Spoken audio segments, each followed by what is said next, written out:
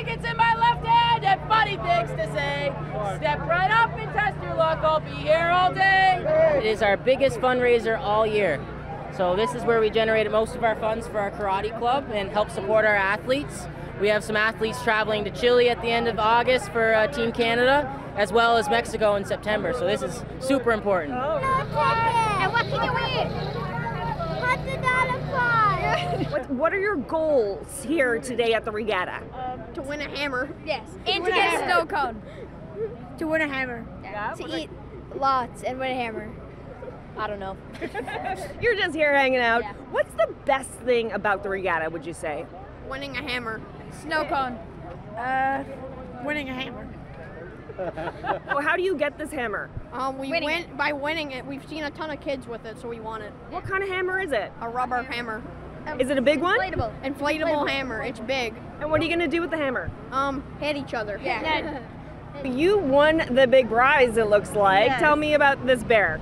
Its name is Blossom for our matching face paints.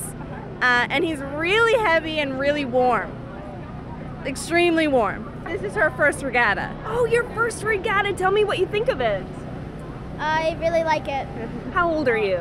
I'm 8. What do you like most so far? Gambling. I don't. Did you say gambling? And it's a good thing it's not too hot out, or else that bear would be unbearable, right? Yeah, unbearable is right. The weather has been so sweltering lately. This is certainly a break from that. Do you think it's going to make your job a bit easier today? Oh, definitely. Yeah. No, we were hoping for this type of weather. We were expecting a little bit of rain too, which would help even further, but we didn't get it, but that's fine. So far it's good. Tell me about what you have there. I got a hammer. I know a bunch of 12-year-old boys who are just dying to get their hands on a hammer. This is a really in-demand prize apparently here today. Did you know that? No. What are you going to do with your hammer later? I'm gonna hit my brothers. What are you going to do with that hammer? Like, when I get home, I'm gonna have a fight with my brother with the hammer. What are you going to do with the sword? How I play with it is I can turn to an arrow spear like this, and a bow and arrow like this, and a sword. I ate fries. My sister won a few prizes, and it was really good today. Yeah. Probably one of the best days. What is your regatta routine? In the last couple of years, I've come down with my camper. Parked the camper right here, set out a few chairs, and all my family come over during the day and have a hot dog. Nice. And you slept here overnight, right? We did, yeah. It's going to be a day of eating, isn't it? Oh, yeah, for sure, yeah. I'd say it's 20 years old now, the business. Wow. Including, I've been at it 6 years, and then 2 previous owners before that. What interests you about making deadly mini donuts? Eating them.